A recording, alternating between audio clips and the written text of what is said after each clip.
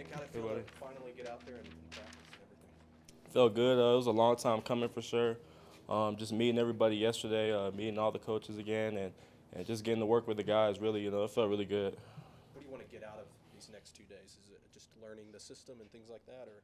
Yeah, just honing in on what coach is trying to teach me, getting better at my craft, learning the different techniques and the scheme, and just coming out to work every day, getting better for sure. How'd you sell on number 42? It was just one of the numbers that was available, so I didn't really care what number I got. I just picked whatever. So. How was the altitude for you? Did it bite you a couple times out there? Yeah, it got to me a little bit today, but it's just something that I have to continue to work through, continue to push through until my body gets accustomed to the altitude and things of that nature. So. How much different is the system and playbook here compared to in college? Is it overwhelming? Mostly just the terminologies are different. It's a lot of the same stuff you'll see from offenses and even with our defense.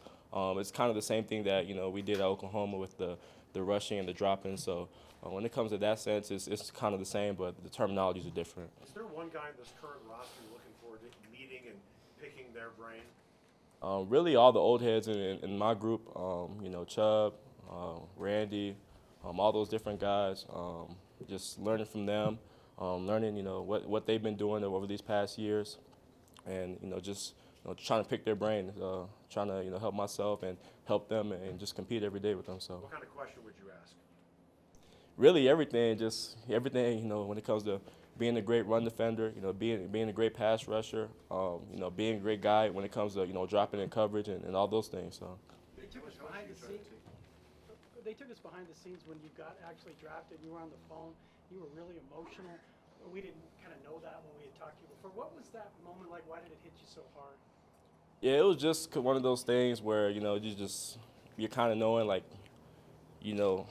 where you have a range to where you feel like you're going to be going in the draft, and then it was kind of getting towards that point where I was past my range, so I was kind of just on the fence of where I'm going, and then I knew this was a place where, I came here. It was special on my visit. I connected with the coaches and all the guys upstairs really well. And, I kind of had a feeling that, when it got to Denver, they may have took me. So just when I got that phone call, I told myself I was going to cry, but, it kind of just, all came out. So it was a real special moment for sure. Nick, what's been it like so far working with Coach Watts? I know your former D-line coach, Coach Kane, worked with him at Fresno State, told him you were going to, you guys would get along well. What's been your impression of the first couple weeks getting to know him? Real cool guy, knows a lot of ball for sure.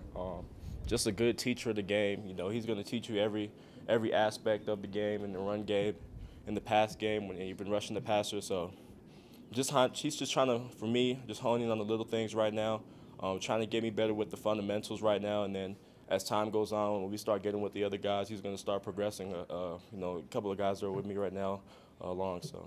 Nick, as the top pick in this class, how much do you try to take on a leadership role with these guys too?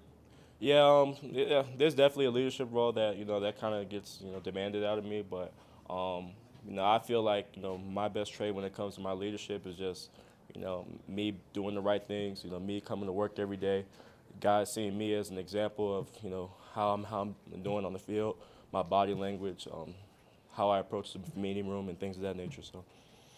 Which quarterback are you looking forward to getting your hands on? All of them.